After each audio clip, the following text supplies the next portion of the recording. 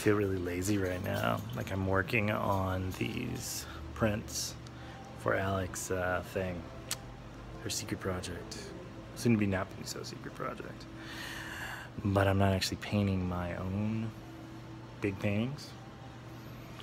It's weird. It's a odd conflict to be busy, but to not feel like you're busy enough.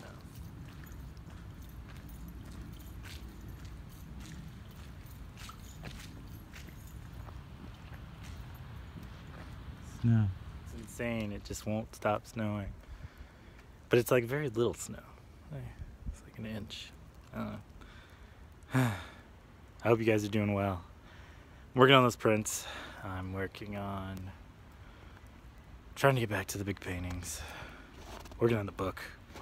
Oof, the book. The book is gonna be so beautiful. It's gonna map out all the paper towns of life.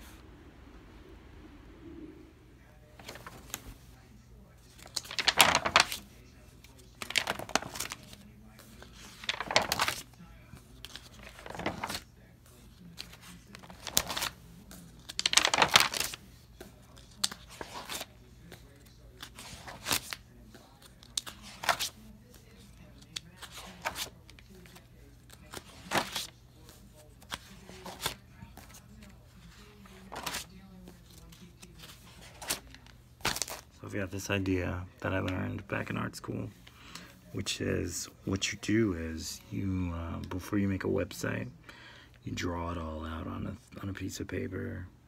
You figure out what it's gonna look like. So with the book, I'm thinking a similar thing. Draw out what I want the book to look like, and then afterwards, make the book. I find myself painting these kind of shapes, wanting to make kind of a flip-flop kind of image where it works one way and it works the other. And then these words just kind of come in. Some sentences, some just phrases. I wanted it to feel heavy on one side and clear on the other. I feel like balance is kind of those things that people chase, but it's not perfect. It's not just gonna stay there and be that way. The ink isn't balanced. It sits and it kind of falls and goes on. And then you make these little kind of pieces on these huge pieces to incorporate them with everything else. There's this funkiness about kind of working with metal. It doesn't really break as easily. It kind of mends itself. I feel like painting and metal work. They kind of coincide. Because you can't really change the object completely without destroying it. But you can add to it. You can make it kind of part and functional.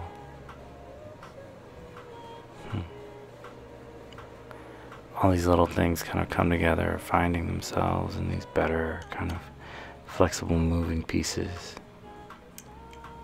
We're as much the bolt as we are the hole, the tool as we are the hand. Life.